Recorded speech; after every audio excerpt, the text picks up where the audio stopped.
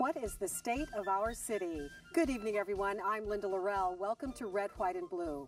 Mayor Annise Parker recently delivered her sixth and final State of the City address, a speech she called bittersweet, saying, "It is a time to celebrate accomplishments, but it is also a reminder that time is running out to do more."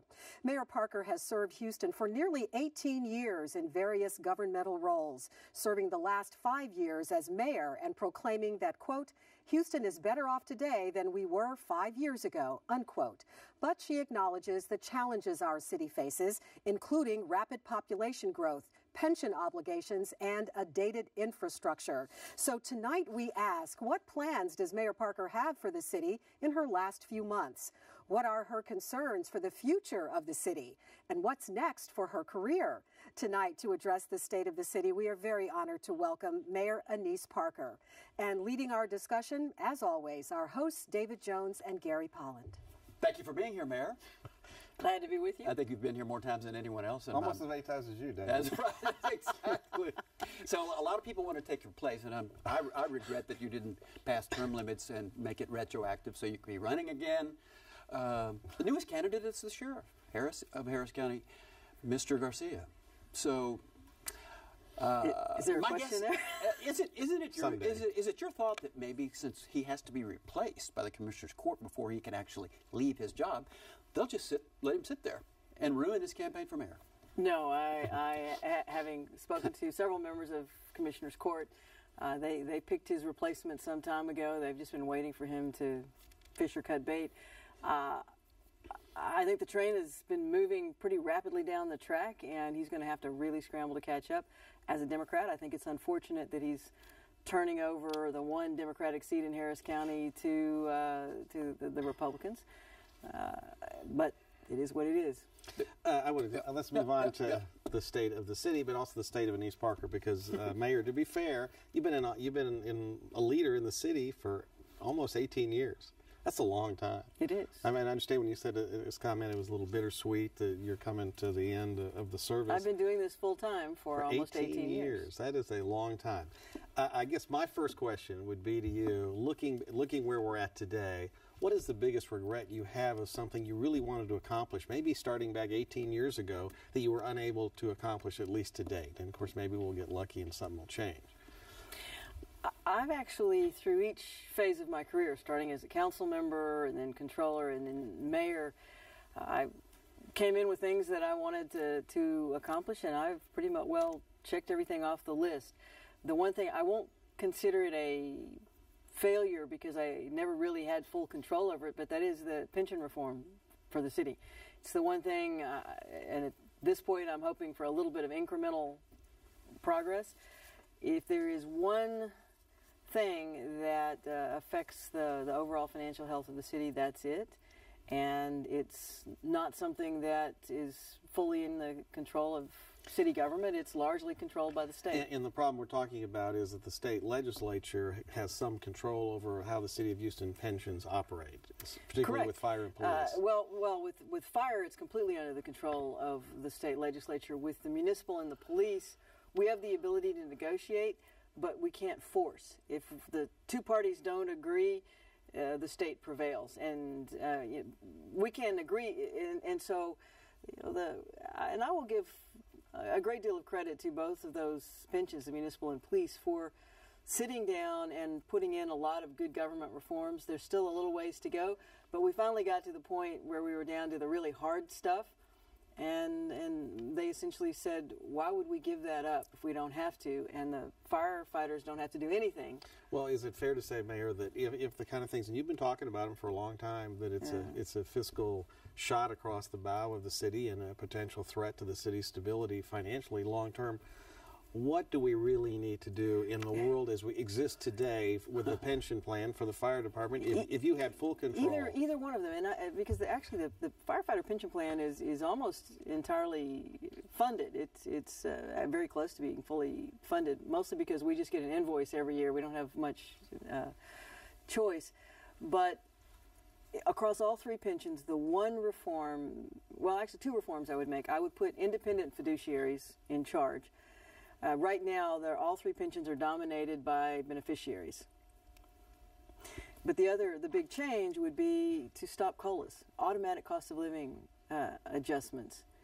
I'm not going to get into the argument whether you should have a defined benefit or a defined contribution. I think you can have a defined benefit plan that makes sense, but it has to be based on what the assets of the plan are. And all those, my first years in office when we were laying people off and city employees, active city employees gave up guaranteed pay raises to save jobs, and yet our retirees each year we're getting a pay raise. But the mayor knows, Gary, that we have the strongest Republican tax-cutting majority in the history of Texas. Fair with question. Reformers such as Paul Betancourt sitting at the right end. And pension reform is DOA every time we go up there.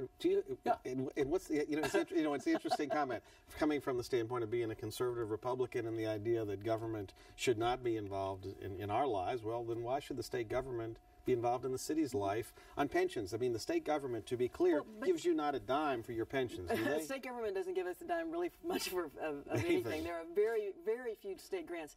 Different in most other states where the cities are funded by the state. Here, there are some grants that flow through the state, but very little. We're our own taxing entity.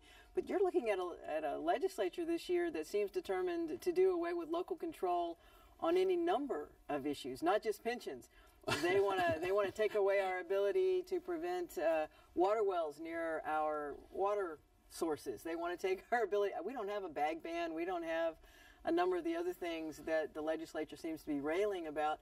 But legislature seems to believe in local control when they're talking about Washington, but not local control when they're talking about Texas cities. And the most exciting day in Paul Betancourt's life, he just announced on Facebook. Not his wedding? Was when he passed. When he passed. The birth of his children? He has tax reform on his mind, and tax relief on his mind. And he says the greatest day in his life is when he passed the amendment that is going to force the mayor of Houston to get 60% of her council to raise revenues if they want to have more revenue coming in from a previous year. Now, how handicapped are you, or is that just much ado about nothing? We have a charter amendment that actually was passed by Bill White that limits our ability to grow faster than inflation and population increase, or 4.5%, whichever is less. So we have a governor. We can't grow faster than that. The state legislature is dealing with. They're trying to pass something that would affect cities across the state. We already have our own limitation. Mayor, one of the other things I've looked at, and I know you ran as a reformer, and I think you've accomplished a number of significant reforms that most citizens think were a good thing. But one of the things I noticed nobody has touched over the years is the airport concession contract.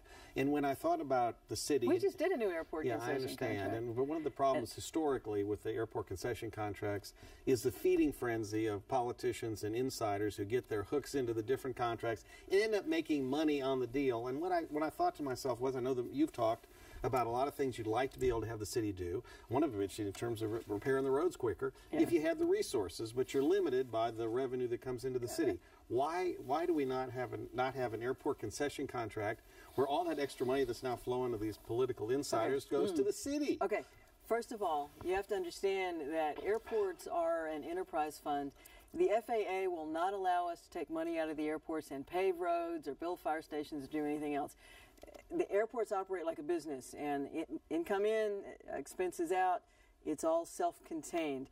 And the contracting under the airport is governed by federal regulations set by Congress, and they determine the MWBE.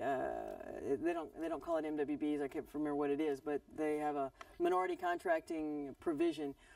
What we did to try to do reform of that process, and we just did pass it, is that we broke the contracts down into smaller pieces. We limited. You couldn't get more than one like food and beverage contract or one retail contract. So you couldn't have one entity come in and get the whole big piece. So we did spread it around a little bit. So one of the problems with the way things are set up, and again, I guess this is another government entity that gets in the way of the city of Houston doing its business, is that the city cannot necessarily or can't benefit from significant profits above and beyond what's needed for the airport based on the rules you deal with. And I don't disagree with that, because airports can be cash cows, and cities would be tempted to bleed the airports, and then you end up with public safety issues. Right now, our airport system is a self-contained entity, and we're blowing and going. We have one of the fastest growing airports. We've been bringing in more new international flights than any other airport in the United States. We're now only the 5th airport in the world that will fly you to all 5 inhabited continents. Yeah, and I heard actually on the radio coming over, I heard that there was a new airline that's going to fly from Houston to Taiwan. In June, EVA Airlines, we just, last year we brought in a new direct flight to Seoul. This fall we'll have a new direct flight to Auckland, New Zealand. We just keep adding new flights, and that brings in tourists, but it also brings in business conditions. There's another cash cow that Gary knows about that is also recently a part of the Betancourt package of reforms, and that is the tax increment reinvestment zone bill. That he opposes. He's trying to kill tax increment reinvestment zones. So the revenue goes to you and the city to spend the way you want. No, actually, and so you're against the reform measure that Mr. Betancourt has proposed? I wouldn't call it a reform measure. I would call it an effort to kill tax increment reinvestment zones.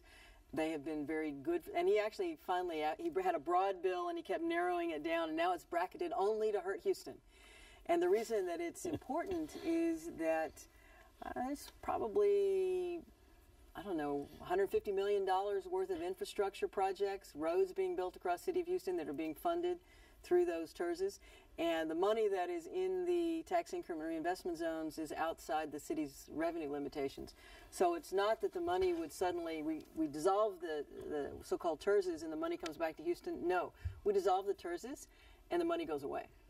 Well, his bill is not retroactive. He's just saying for all new TERSs, there's a 10-year limit. And well, it effectively kills them because the way TERSs work is that you draw a circle around an area and you say, the city's made whole. All the taxes we're currently receiving, we get to continue to receive, but you pledge the future tax revenue in that zone for infrastructure bonds.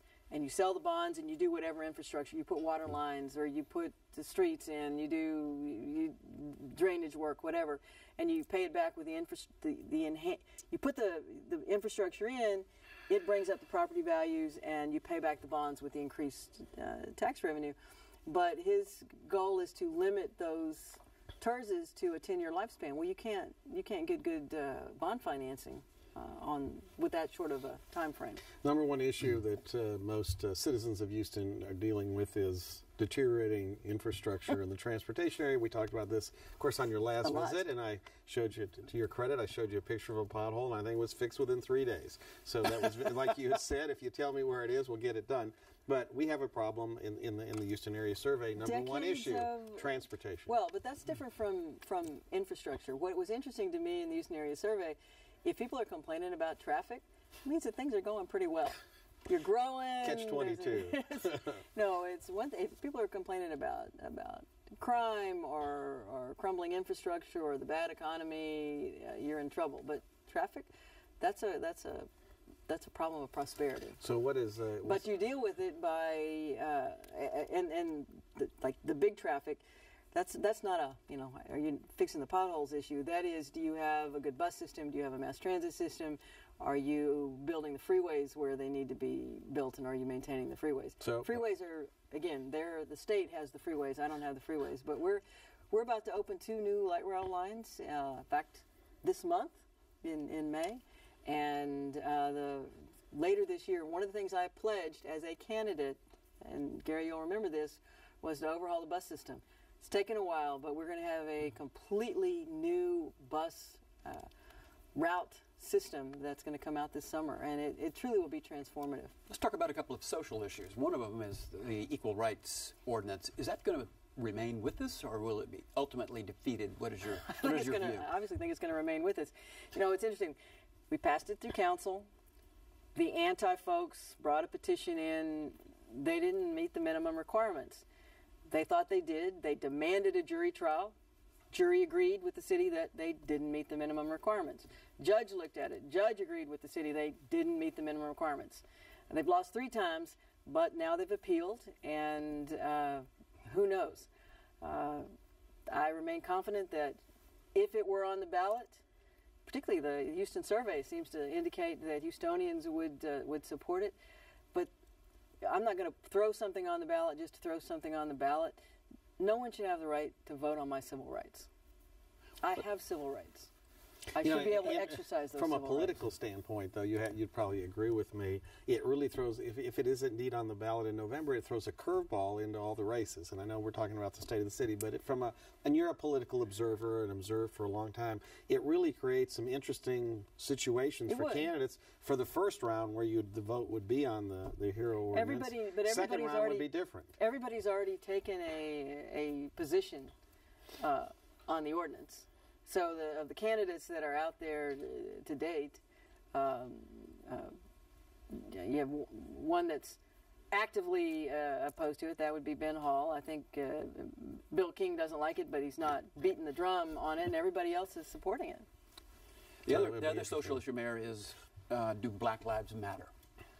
I have read a 42-page report. Black Lives Matter? Yeah, Black Lives. Do they matter? Black Lives Matter. Yes. Did he just?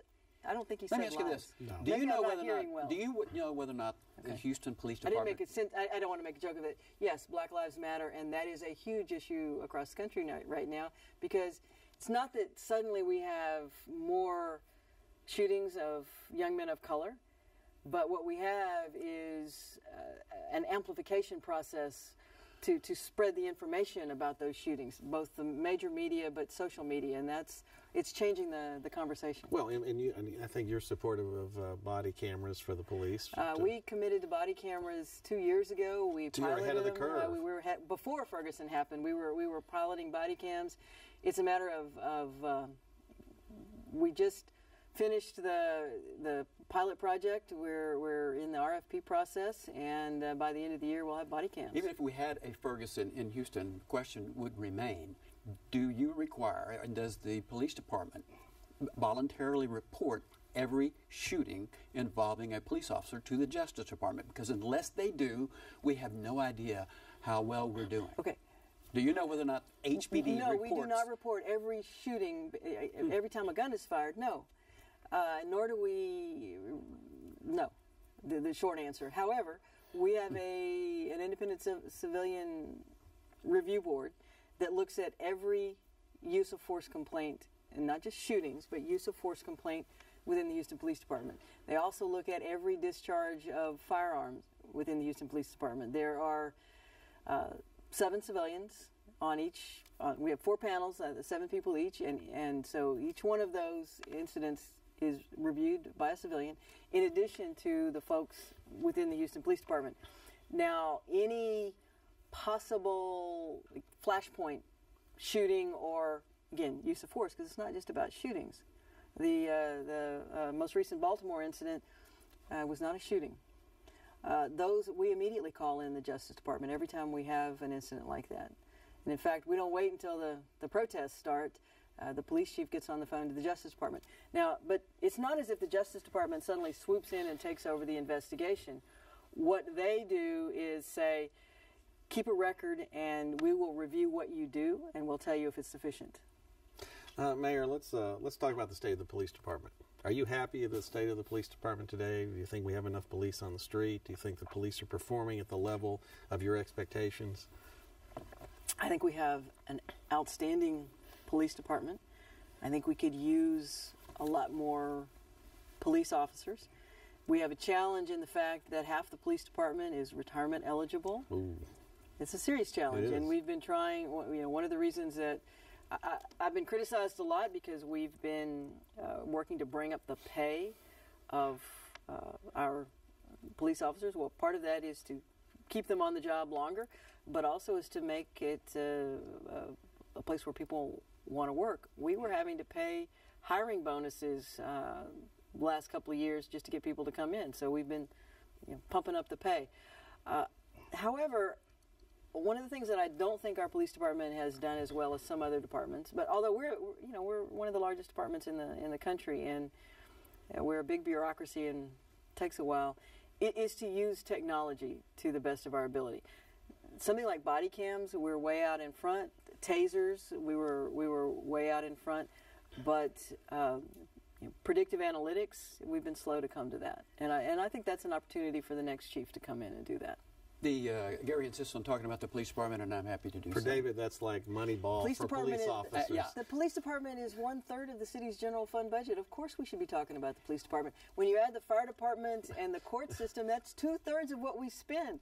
We ought to be talking a lot more about it. Well, so how much of your budget is coming out of the fines and court costs that are administered about by 1%. So we can't say that you're. How about David would be? We're not balancing the budget on your traffic ticket. David wants to know if the legislature would make marijuana a traffic ticket that would go to municipal court. How much would that be worth to the city? Yeah. Not a whole lot. Actually, I think we ought to. It ought to be a ticket rather than an arrest because it's a lot cheaper. For the city. For the city. We don't make enough in fines to cover the cost of arresting somebody. We never have. We had you had a major disappointment about a year and a half ago when basically the homicide department just was in a state of collapse. A major investigation. A lot of people disciplined. One homicide supervisor and the person who worked with him had apparently decided he was going to stop doing his job. What should have happened is that it should have been caught sooner, and there was a lot of some heads rolled over in the police department. Well, so let me ask you this: the chief announced when he said this investigation is complete and I am firing one of them, that crimes were committed. Now the arbitrator's report, which I just read and which was just released, just gives the same information. Crimes were committed. So do you know whether or not your chief of police attempted to file a criminal complaint against that officer? David, you know that's up to the DA. It's actually not up to. We fired the guy, and we turn over our information to the district. You're a defense attorney. We turn over our information to the DA, and it is up to the district attorney to decide whether to prosecute. Now, this is an area that's much beyond the police department, but I think that I would love to see an independent prosecutor for police abuse cases, but also cases against police officers. And there's Rodney Ellis has a bill to that would accomplish I'm sure that. It won't see any light of day in Austin. Mayor, let's talk about the economy. How's the city economy doing overall? And where would you like the barrel of oil to be priced? We're about $180 a barrel. Well, it went over 60, so that's progress. We're holding our breath. We're still growing, but we're growing at about half the rate we were a year ago. And the companies that are in trouble, the oil companies that are in trouble, are the ones that were over-leveraged. They had too much debt. Other companies are using it as a buying opportunity. And fortunately, we're not the company town anymore. It's the largest part of our economy, but we have America's largest import-export port. And we have the Texas Medical Center. We're the largest and fastest growing manufacturing region in the United States. Some of that is oil related, but we've broadened our economy, and so we continue to be the beneficiary of a lot of growth and people coming in from all over the world. How has the economy, what's happened with oil, affected the city's projected revenues? Well, like I said, our growth has been cut in half, and so we've cut our sales tax projection in half, for example. Property taxes are fairly stable, and in fact, property taxes are capped under our revenue limitation anyway. So very little change year over year. We're actually in the budget process. We have to pass the budget next month. So it's very slow. Normally, Mayor, when a politician is about to leave office, they're called lame ducks. Yeah. And so I'm interested in whether or not you're getting along well with a council that no longer has to worry about seeing you after November.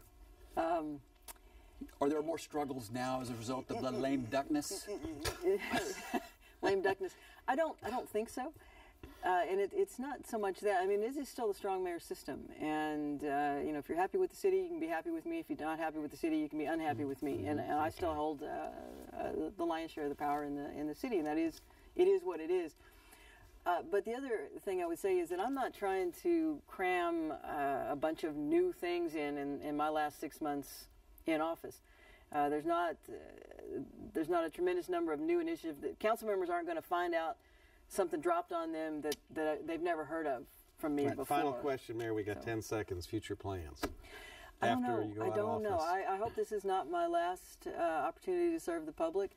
But, you know, the statewide races, the county races are 2018, so I'm going to have something to do next year when I'm out of office. Well, we'll have you back on the show, County right? judge. County Say, judge is what stay I hear. tuned, right? Thank you, Mayor. Stay tuned. Thanks. Thank you, Mayor Parker. And remember, you can catch Red, White, and Blue every Friday at 7:30 p.m. right here on TV8, and again Saturdays at 6:30 p.m.